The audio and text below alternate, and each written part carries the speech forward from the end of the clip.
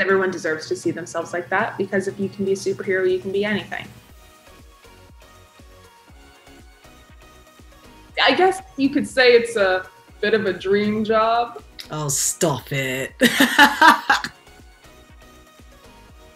Being able to even have a trans superhero at all just drives home the fact that, one, trans is beautiful and powerful and capable, but also that it's normal. I will never forget when Nia and you appeared and I was like, this is revolutionary. Like, I could feel that it was a powerful moment. To be able to grow up and see yourself as a superhero is a really special thing that a lot of people don't understand how important that is, because no one else has ever had to have a moment where they couldn't look at any superhero and be like, that's like me. So it's nice to kind of be able to give that for the community, and selfishly for myself too. Now I get to see literally myself as a superhero, which is like a whole nother level of crazy.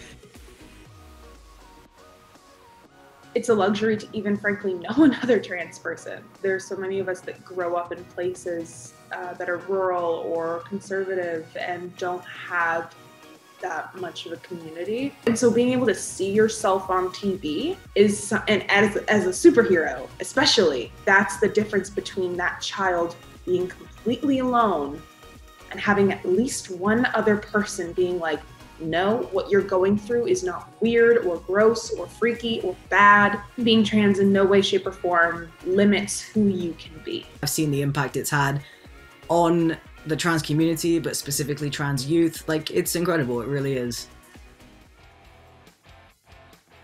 My advocacy started when I was in middle school with bathroom bills, and there was a bill introduced, and it was very generic bathroom bill. It was pretty much, everyone's using the bathroom of their biological sex. It wasn't telling anyone that I was trans, and I was using the girls' bathroom. And when this bill was introduced, I was like, it's gonna out me. My dad was lobbying at the State House against it, and they weren't making any progress, really. It was my dad's idea to sort of bring me on board. I came up to the State House for 2 days, and we lobbied together, and we were able to defeat that bill.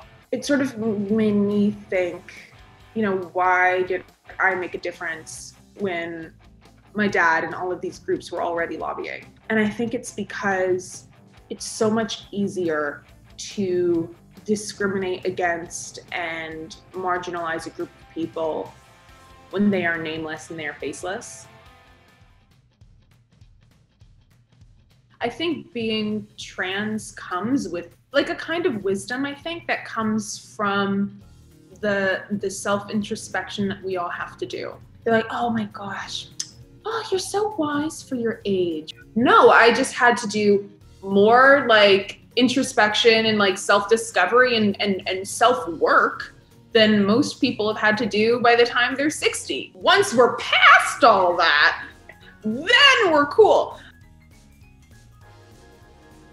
Storm was like the first superhero that I was like, oh, the cape, the earrings, the lightning, the hair. I was like 4 years old, bowl cut. Let me be this woman.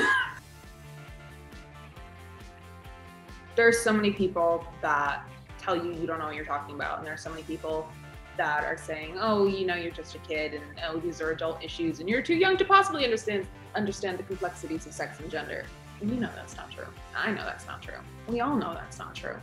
We are aware of our own bodies, and we are the experts on ourselves. And so don't let anybody gaslight you into thinking that you are not who you say you are.